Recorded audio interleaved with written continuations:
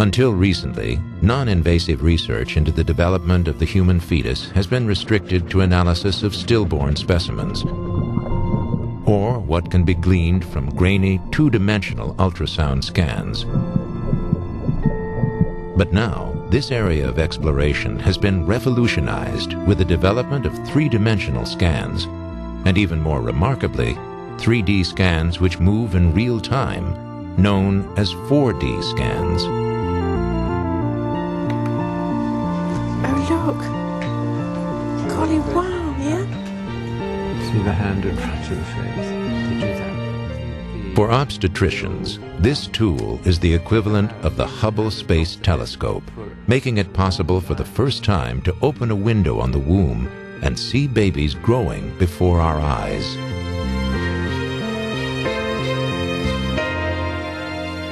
These images show the incredible range of behavior that even a very young fetus is capable of.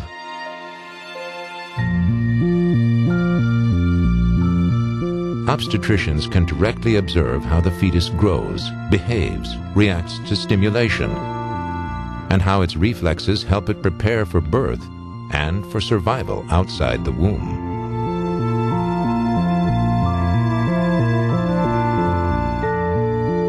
Professor Campbell is a world-renowned pioneer of these new scans and is responsible for taking these incredible images. This scan shows a 30-week fetus yawning, and this one, a 32-week fetus playing with its nose.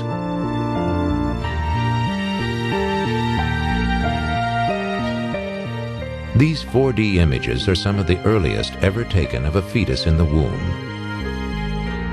This is an embryo of just 6 weeks.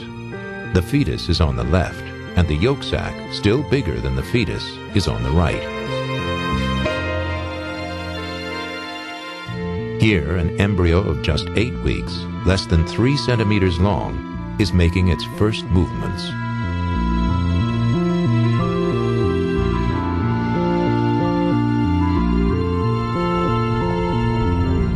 As well as checking the health of the baby, this scan gives the first opportunity to determine if you are pregnant with one baby or 2 or more.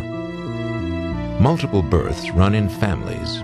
If your mother's family has a history of non-identical twins, then you are far more likely to have twins yourself.